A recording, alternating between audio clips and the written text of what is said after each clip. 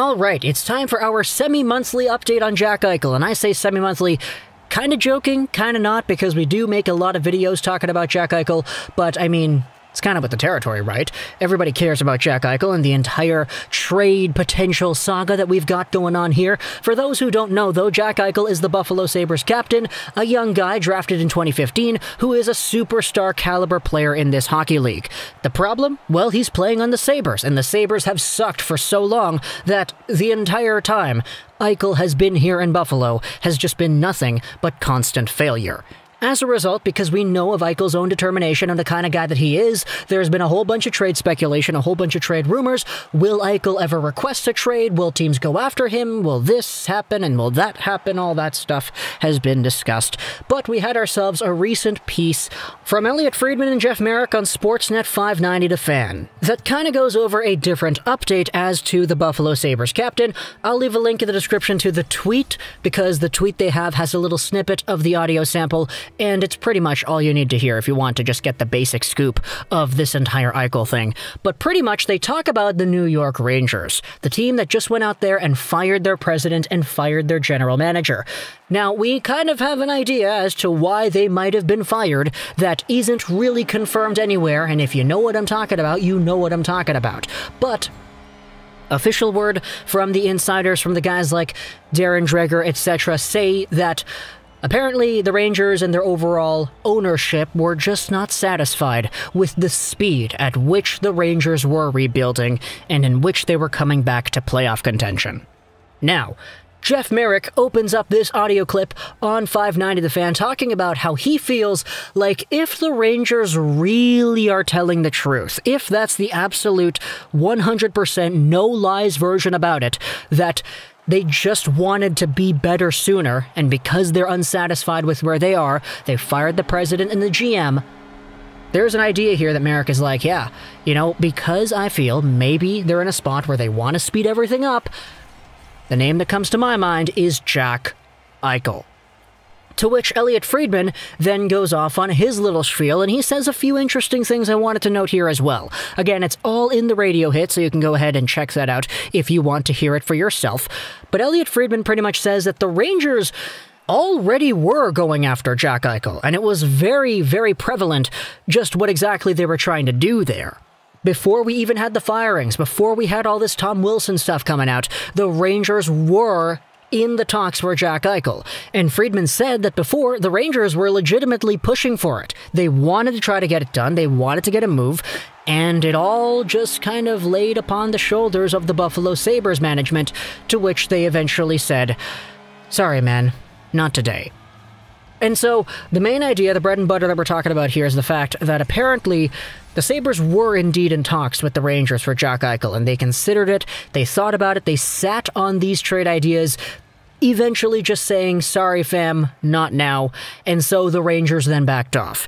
Everything happens afterwards, the Rangers start playing, Tom Wilson happens, now the president and the GM are both fired.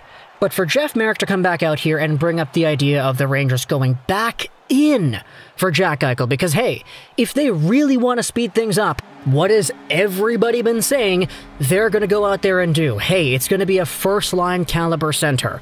They still have uncertainty as to what's going to happen with Philip Chytil, with Brett Howden, not to mention Buchnevich as well. I know he's not a center, but he still is there.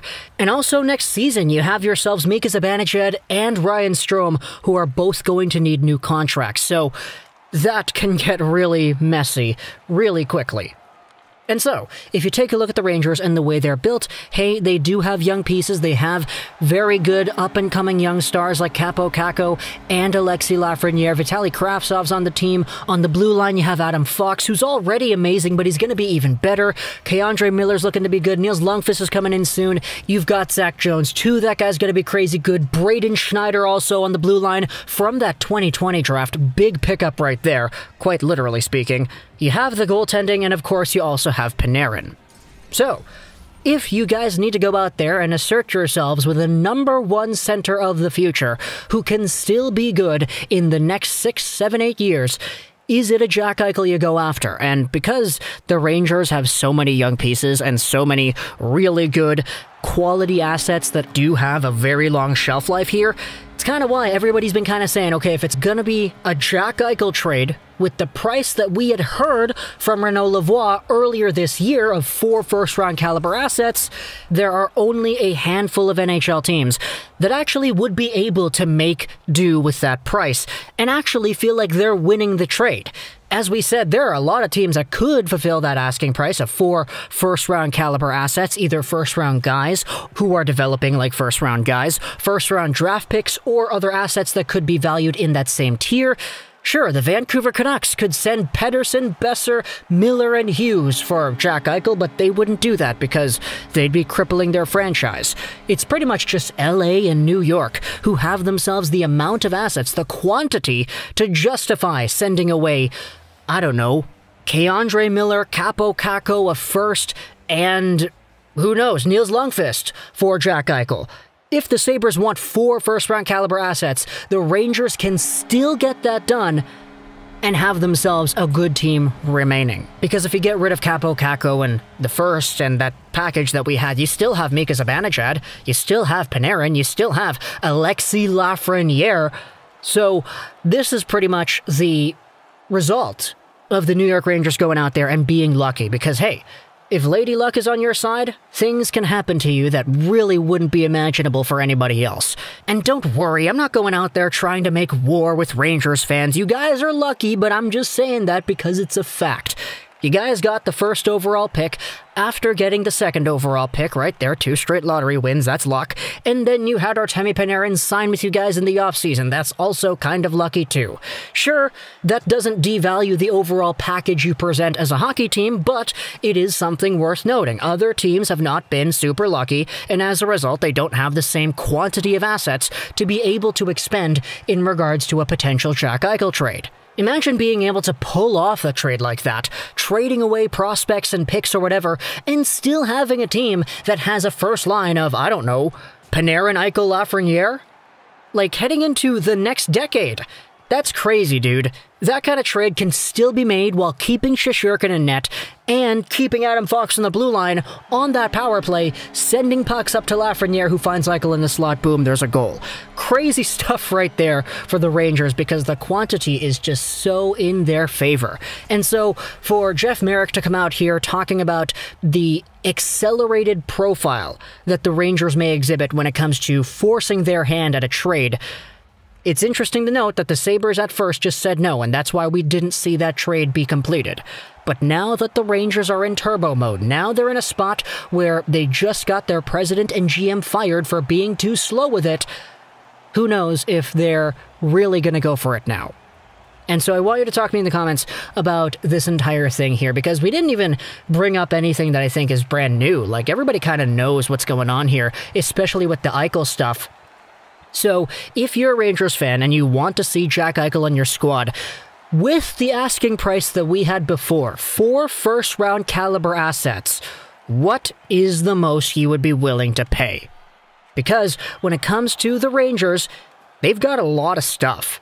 Lots of stuff that could be valued at first-round caliber or better, to be honest. So, if it is that package we had of Capo Caco and Zach Jones in the first, or whatever it was that I said, I don't know, let me know in the comments. If it has to involve a Lafreniere instead of a Caco, do you still do it? If it has to involve a Caco and a Kravtsov, do you do it? If it's Jack Eichel coming back, what is the most you would be willing to give up? Because I know when you start talking about Lafreniere and Caco and maybe Panarin, maybe Zibanejad, a lot of Rangers fans do get kind of antsy because they do love their guys, but I mean, that's a normal process for fans of a hockey team, so I'm not really going to criticize anybody for that. But either or, tell me in the comments, what would you give up for Jack Eichel? And if you're a Sabres fan, I guess, because we do have the Sabres fans coming in here, I'm sorry to you, by the way, because I always make videos bashing your hockey team.